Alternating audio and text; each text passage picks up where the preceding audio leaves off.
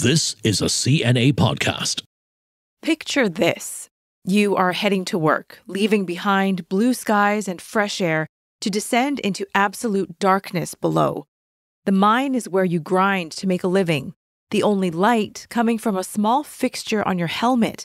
The beam barely penetrates the black around you. A sprinkling of coal dust covers your mask and exposed skin. And at times, all you hear is this.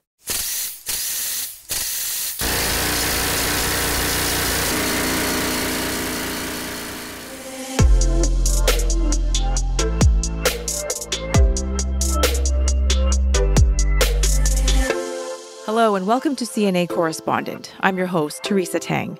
This is the podcast where our network of correspondents shine a light on the stories from wherever they are in the world, bringing you behind and beyond the headlines. On today's edition, we explore South Korea's energy dilemma.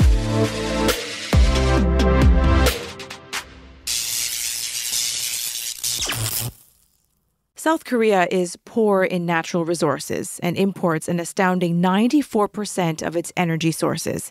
And that has posed a challenge, figuring out what the best energy mix is to zero out emissions. From the bowels of a coal mine to a nuclear power plant, our Korea correspondent Lim Yun Suk looks at why the country's clean energy push is pushing some people to despair. She joins me now. Welcome, Yun Suk. Thank you. All right, Yun Suk, first off, let's talk about the political tug-of-war between the country's current and former presidents. They don't seem to be on the same page when it comes to the role of nuclear power and coal. Well, yes, South Korean presidents, former and current, are all aware that this country needs some kind of an energy mix to meet its electricity demand. But how much of what is needed is the big question. And that changes whenever we have a new president here in South Korea, which many experts here are saying that alone is a big problem, because they're saying that when it comes to the energy issue, it should be a long-term solution, a long-term policy of the South Korean government, and not something that changes every 5 years, since the president here can only serve a single 5-year term. Now, the energy mix usually includes the nuclear power, the coal power, and renewable energies like hydrogen. How much focus you put in each of those sectors differs from the different leaders. Like, for example, President Yoon Suk, he says he understands that renewable energy is the way to go, but that's just going to take a lot of time.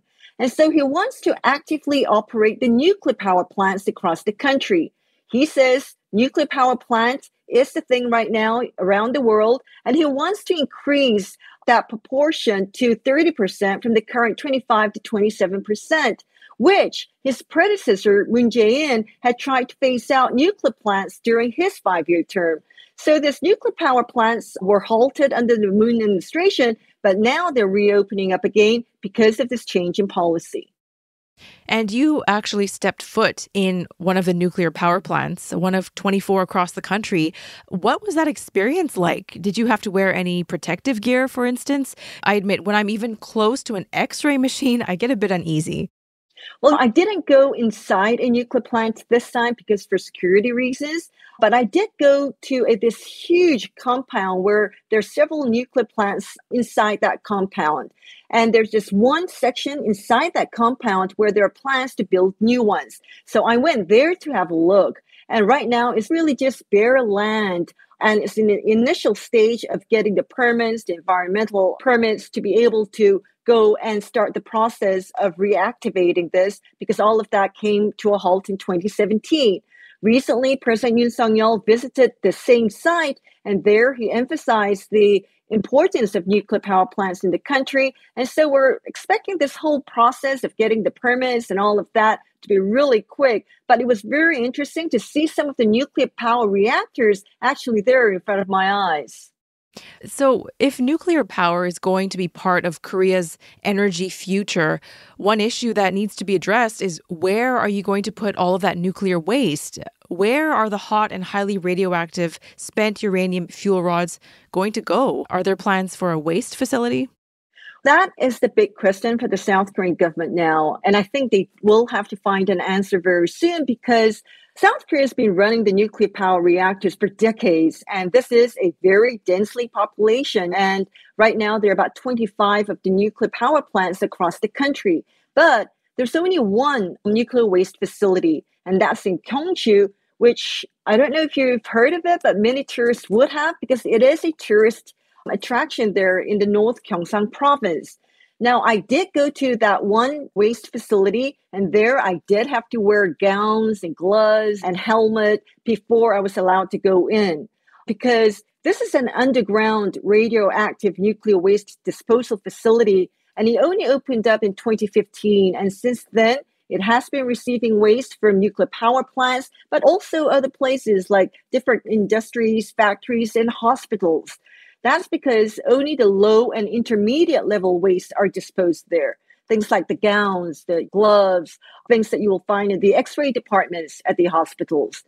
Now, the big problem is that there is no permanent waste disposal site for the high-level radioactive waste, the spent nuclear fuels. Currently, they're being disposed at temporary storage facilities at the 25 nuclear power plants, but they're filling out real fast.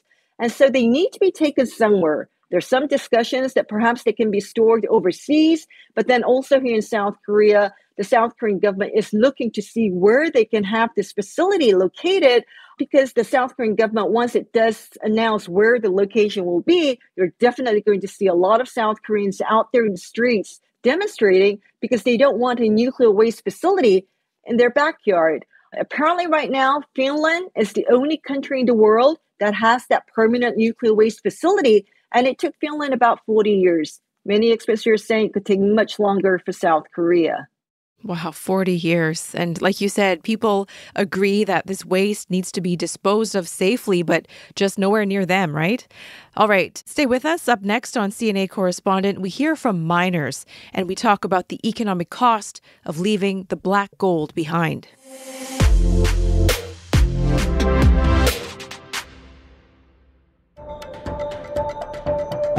Hi, I'm Stephen Chia, and I host the new season of our podcast, Heart of the Matter.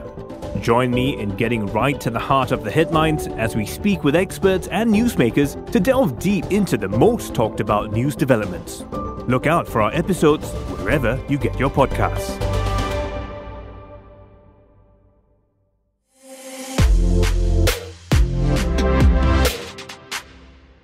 We're back with Lim Yun Suk, CNA's Korea correspondent. Yun Suk, this job has taken you to so many interesting locations, and a coal mine has really got to be one of the most memorable. Definitely. I think it's an experience I will never forget. It's somewhere where I did have to go and take all my clothes off and instead wear the clothes that they gave me. I was also given gloves, a very important helmet, because there's only one light, and that's on this helmet that I was told to wear. And this is an underground tunnel, which is pitch black. You cannot see anything in front of you, around you, or anything in that underground tunnel. And so that helmet is very important. But, from the entrance of this tunnel, we had to walk about 10, 15 minutes in the dark with that one light. Oh, wow. And where there was an elevator there, that was going to take us down about 800 meters underground.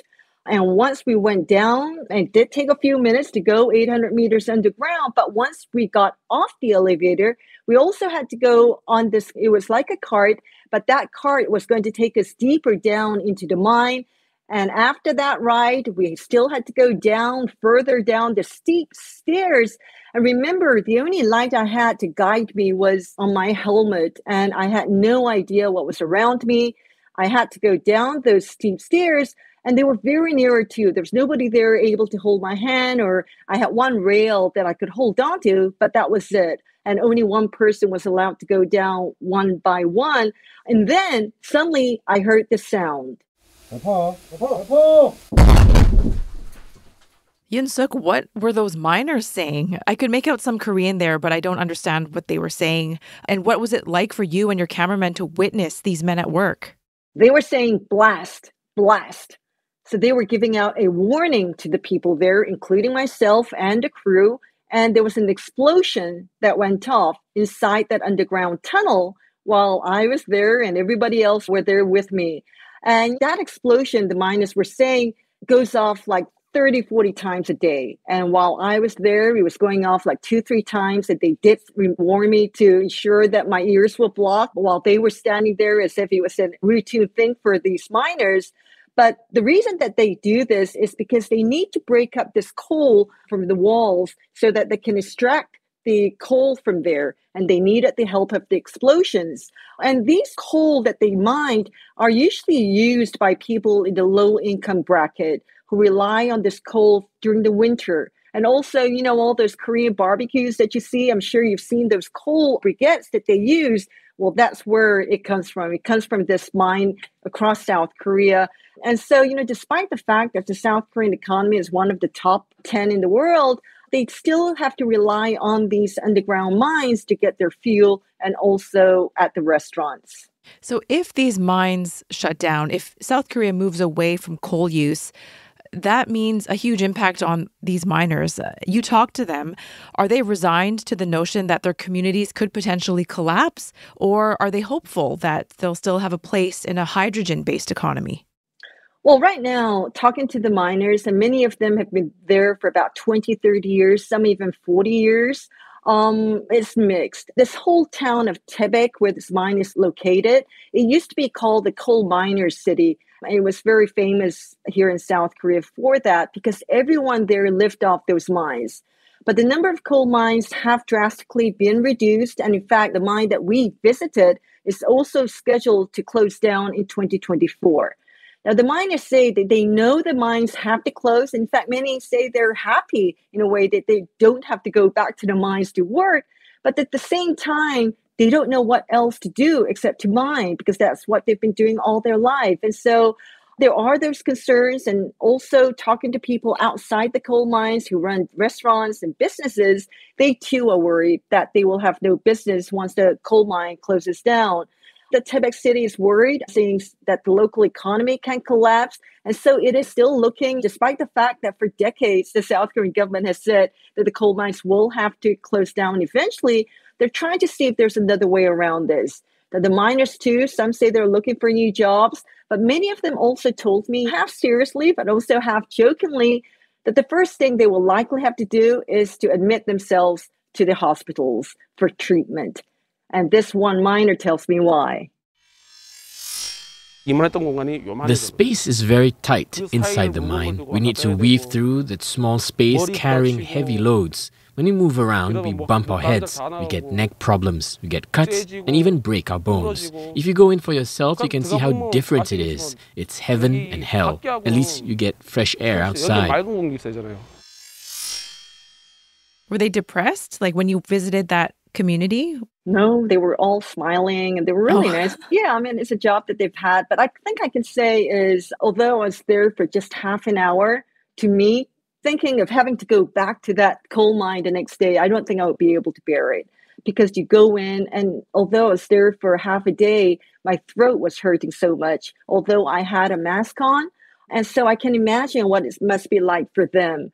And for many of them, though, they do say that they're happy. I think this has been their home all their lives. And for me, during that half day there, I even had a meal with them inside because they do go to work early and they're there for about 7-8 hours. So to them, while they're there inside this underground tunnel, it's their home. Yun Suk, thank you to you and to your crew for going to such lengths for bringing us this story. And no doubt, those miners appreciate you bringing their story to light as well. The TV version of CNA Correspondent airs on CNA every Wednesday at 9:30 p.m. You can also catch up with them whenever you like on cna.asia. Follow this podcast version that takes you behind the scenes with our correspondents, so you'll know when a new episode is out. Our podcast team is made up of Daniel Lee, Crispina Robert, Clara Ong, and me, Teresa Tang. Thank you for listening.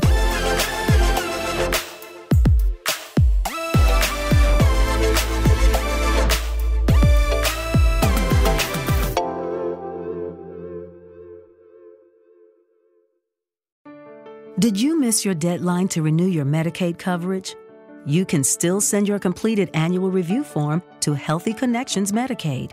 You may be assigned to another health plan, but you can ask to come back to First Choice within 60 days of renewed Medicaid eligibility. It's your family. It's your choice. First choice is the right choice. Renew and choose us. Visit selecthealthofsc.com/renew to learn more.